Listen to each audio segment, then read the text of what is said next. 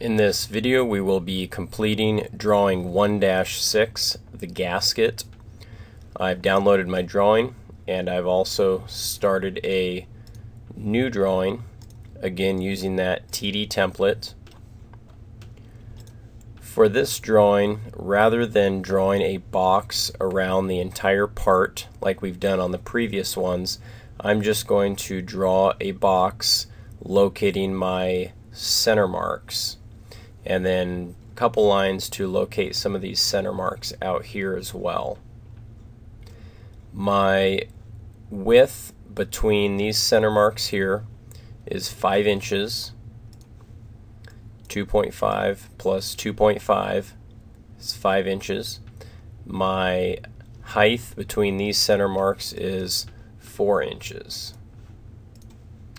So we will go 5 inches, 4 inches, and finish that.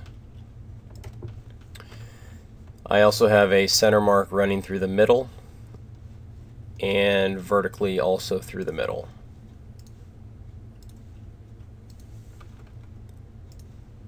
And that should locate most of my center marks.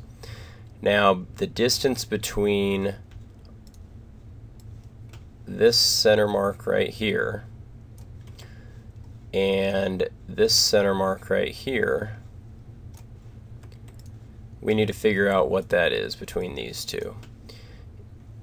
If we have 7 inches, we could calculate some of this down to figure out what this is. The easier method is to take our center line, or our center line there that's in the middle, and offset that 3.5 inches each side. And that's going to give us that vertical center mark there. So let's offset this 3.5, and then we'll extend these out, and that should help us locate those center marks. So I have all of these center marks located, and I'm going to go ahead and draw all of these circles. Now there's 8 of these circles, 8 times, meaning there's the same circle 8 times over. It has a diameter of 0.50. So let's do circle with a diameter 0.50, 0.5, circle with the diameter 0.5, and we will just continue that for all of these.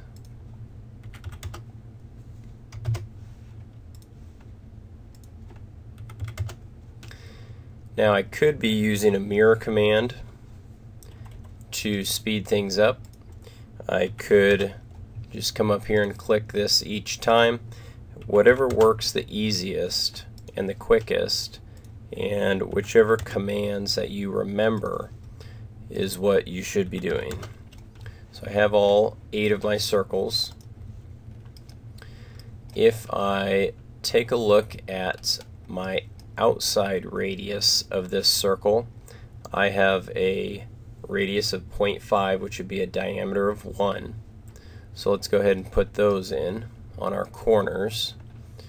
Our center point is going to remain the same.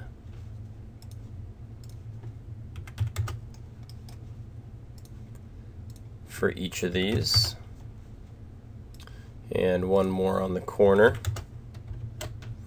Okay, now we know that we have a tangent line running between the top and the bottom, so I'm going to go ahead and put that in, and then start trimming out a few of my lines to help clarify some of the drawing here.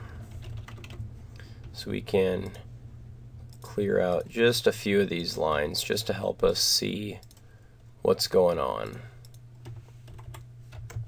Okay, we know that this circle flows smoothly into this vertical line here. So we're going to draw a tangent line down a little ways and up a little ways, and I'm going to take these and just mirror them onto the other side. Okay, my outside diameter here on this particular one is 0.50, so we can put those in. And that is actually a radius, not a diameter. 0.5, and I could take this and mirror this if I wanted.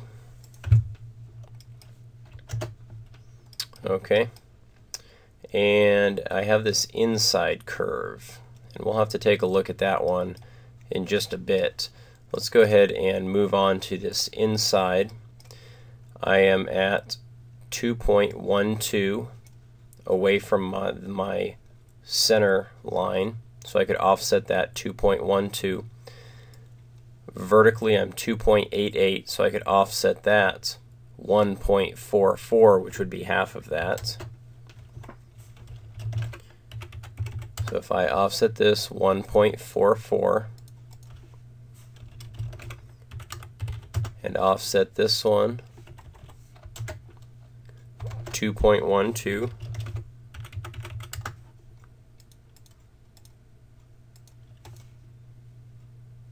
okay, that will give me some of my marks. I can then come in and I need to do a radius on here as well, but I need to find my center marks for where to draw that circle. Alright, so we're coming along.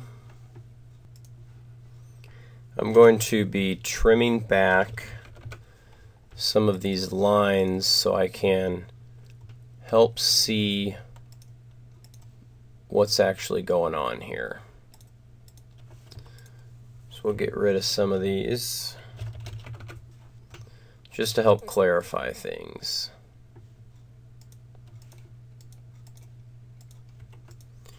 Get rid of that one and this one here. Trim off some of these extra pieces. Okay, and I'm going to delete out my center lines here just to make it a little bit clearer for the purpose of explaining it. On my drawing, I have this radius. That radius has a center point located right here. I need to start my circle with a radius of 0.5 from this point, but I need to find that point. Because this is a tangent circle to the vertical line and to this circle here, if we offset this circle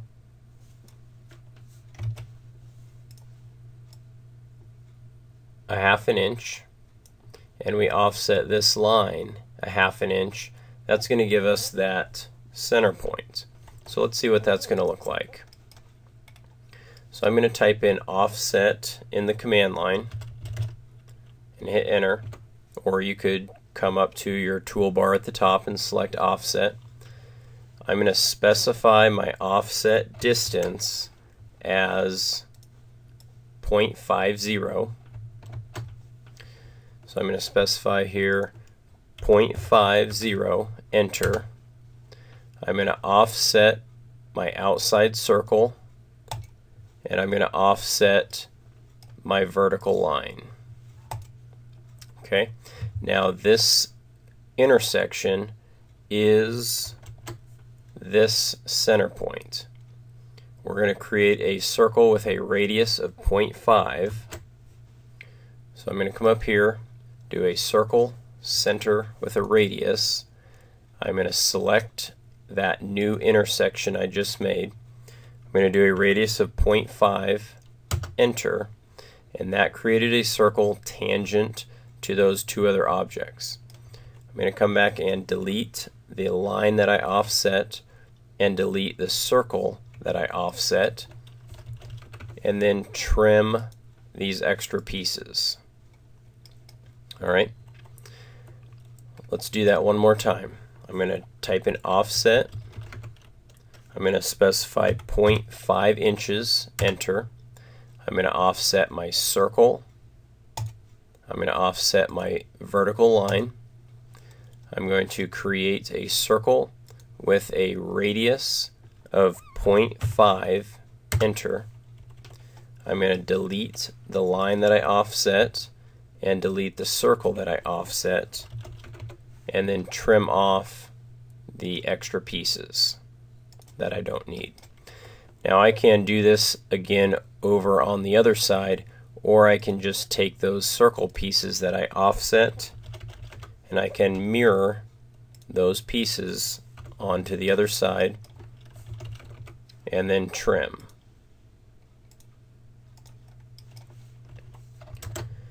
Now our radius down here is 0.25.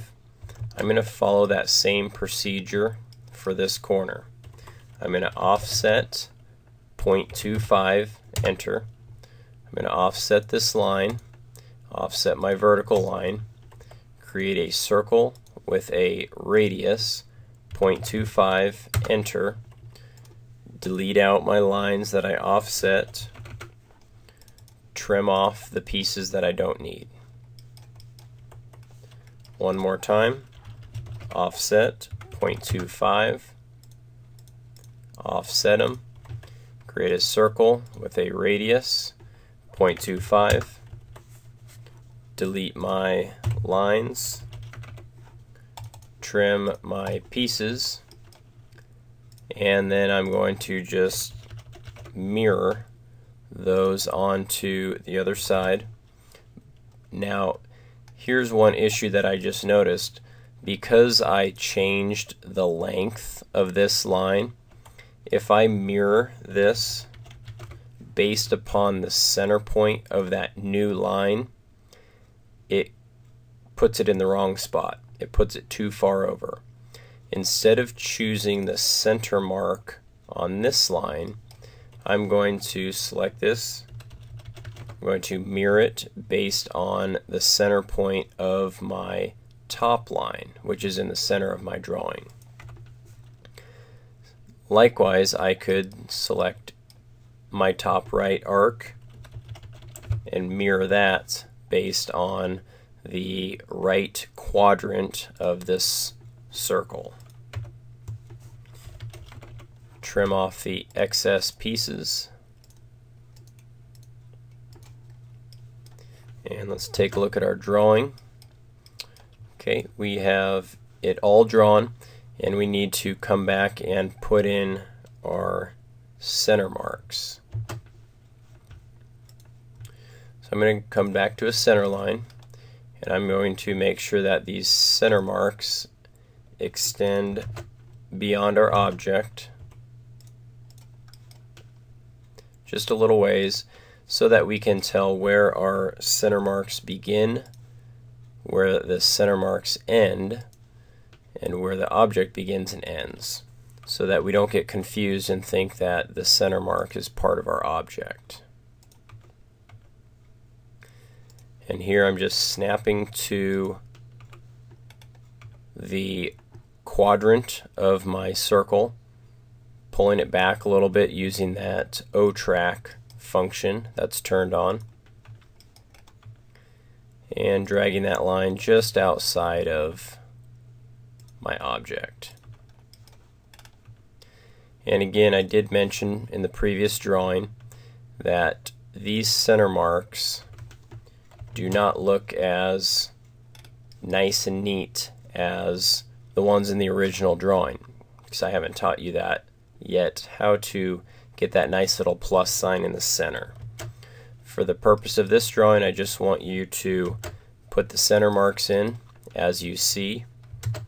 Let's go ahead and bring this one over.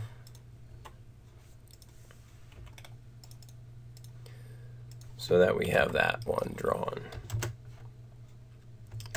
And everything looks pretty good. And then lastly, we are going to save our drawing, and this one is going to be drawing 1-6.